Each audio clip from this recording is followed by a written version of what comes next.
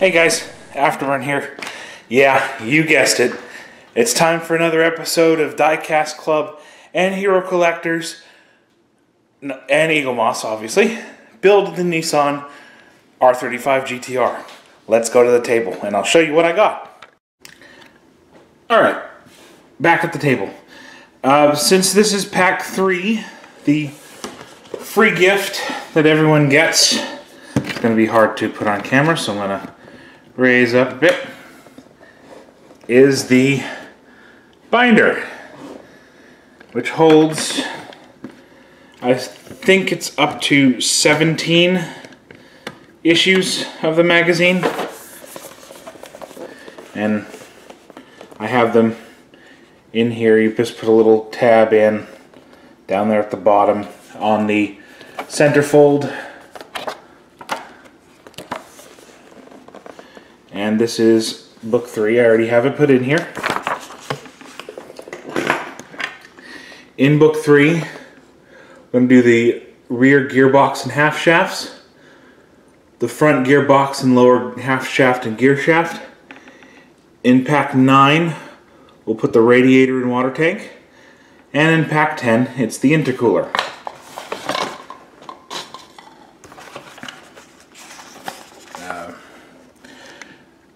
More of the story, the test car to making it to the track, essence of the GTR, talking about the engine,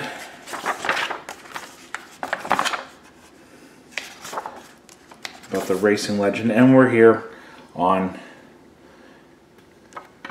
what is it, pack 7, which is the rear gearbox and half shafts. So we'll move the binder off to the side here so I can get out all of our necessary parts.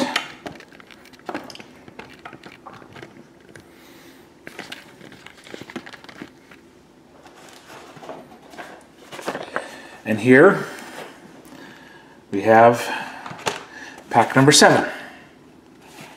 I'm going to show you them all. So this is the pack we'll be working with today. Excuse me. This baggie has parts for 8, all metal, all really heavy. Pack 9 looks like this. It's got the radiator and the water pipes and all that fun stuff. That will be 2 weeks out from today. And another baggie, part 10, the intercooler and intercooler base. That's probably 3 or 4 weeks out from today. So we'll get this open. Excuse me. I hope everyone's enjoying the videos so far. I try to be entertaining and informative at the same time.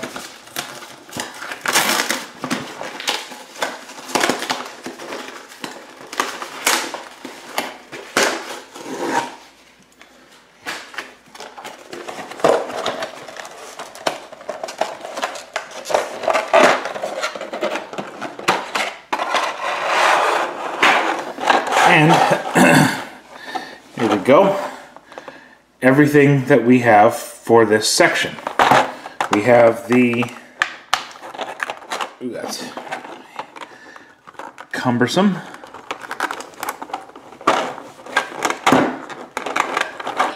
We have the rear gearbox, all metal. We have the rear gearbox base.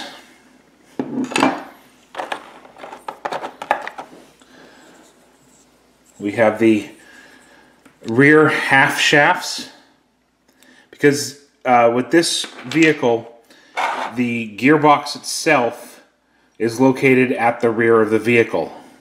Puts all the power towards the back. And then we get one lot of screws in this. They are, oh, Hewlett-Packard, HP. So I'm going to get them open. I'm going to throw them in a holding container in my pillbox. As they fly away on me. And I always save the little sticker from the screws so I can know what is what. Just down there.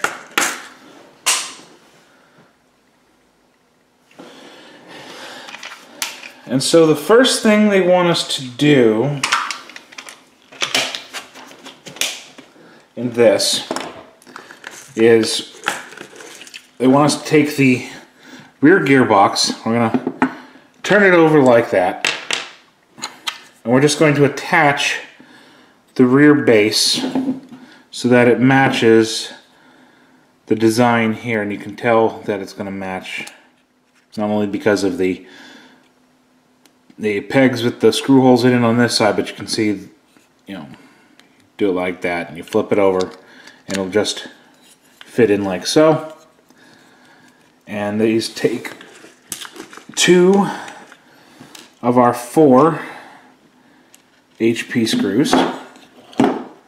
So let me get this squared away.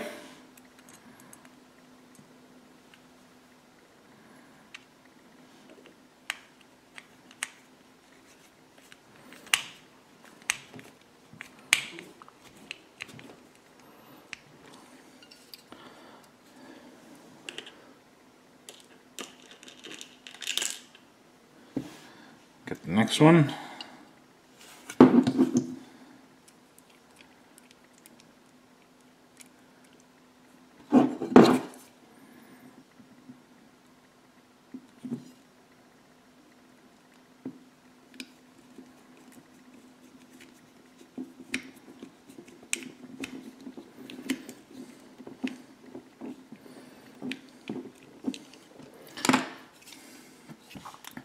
And after that, it's dead solid. It's not moving anywhere.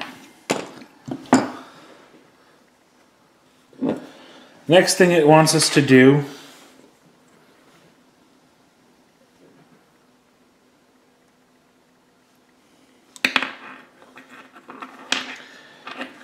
is to slot the left half shaft in, and I don't know if you can tell, but the left shaft is going to be this one with the shorter peg on it.